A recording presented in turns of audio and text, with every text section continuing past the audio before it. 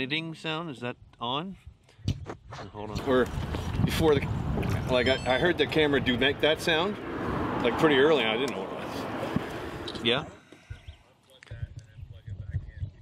We had the camera crew had mounted camera equipment on our kayaks for the day. Throughout the day, the camera equipment at some point in time shut off, I'm guessing.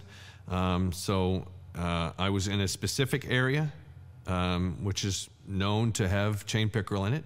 I did raise a big fish. He came right to the kayak, and basically I ran out of water as I was retrieving, and I flipped my lure back out to see if I can entice him to get back, and then my phone rang. So I had answered my call as I just reeled my line in, so I could address, because maybe there was something about the recording. See a video in the back. Oh God, where's that? He indicated that he wanted me to check the camera to see if it had shut off, and it had. So we started to back up, and as I was doing that, the other competitor, we don't need to name any names. You bastard! You did too. While I was checking camera, Andrew Burt came up to the cast, and he's like, "I think I got your fish." I'm like, "You bastard!" He knows what he did. I should have just left the phone until I landed the fish, or at least caught him. So I was figuring that fish was probably 22, so 24, between 22 and 24, and totally possible. Not the phone call's fault that I didn't land the fish to put me into third place. But I was pleased with ninth. I mean, obviously I would have rather third, but you know, there's more events. Don't take that personal, Paul. It's not you. It's not you, honest.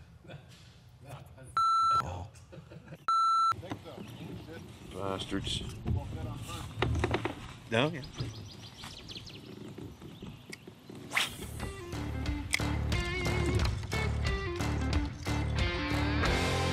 Moving into the afternoon, John Cale grabs a 10.5-inch yellow perch. Don't lose them. And a 21.5-inch chain pickerel.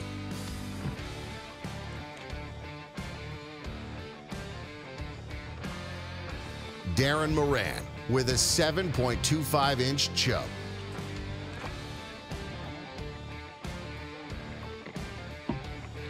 Travis Melanson with a 7.75-inch smallmouth bass. You know, it was like 2 o'clock. I had some decisions to make. I wanted to get a catfish. And then I was also thinking for pickerel, so I was coming through this channel. The channel's there about like 8 to 10 feet deep. Where am I at? And I pulled out my phone and I looked at it and I'm like, this is kind of a quicker way back, and it's like 2 feet of water. I'm gonna take a shortcut, and on the way, I'm gonna catch a pickerel and I'm gonna catch a catfish. So I scoot in there, and instantly I gotta throw up my PDL drive. I pull up my rudder and I start doing this. And I'm looking, I see all the perch running everywhere. That took me down this windy path with trees and boughs everywhere. And I got out to the end of this channel and I thought it was gonna connect. And it didn't connect. Anyway, I got into this really skinny water and it turned into a ditch. I can see it. I can see the bridge. Huh. I took my shoes off. I took my socks off. I rolled my pants up. I can't believe I'm doing this. I can't believe I did this. I got out of my kayak and I sunk into muck. And you know what? Raccoon tracks, I don't know, muskrat tracks, like bird tracks. I don't want to go back. How the hell do I go back? Tracks everywhere, okay? Oh man. I can't believe I'm even here. And I'm stepping into this thing. First thing happens, frog jumps over. Fuck. Oh, my phone. Yeah. I can't believe what I'm doing. Anyway, I drag my kayak and I push my kayak and I pull my kayak through that thing and I make it to the other side. And when I pop out, hey, John. Travis? John Montserrat's right there. What? I didn't even know there was, you know, even a canal or a river that came there. That's not a waterway. And I didn't catch any more fish after that. You know, just the cherry topper. It was like you had a crappy day and here's just a little extra. I just carried my kayak through the friggin' wilderness. That's how I finished my day.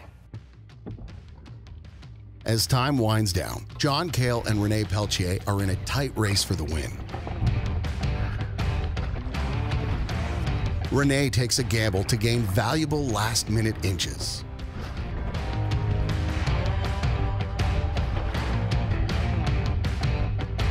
With 15 minutes remaining, Renee Pelletier manages to land an 18-inch sucker.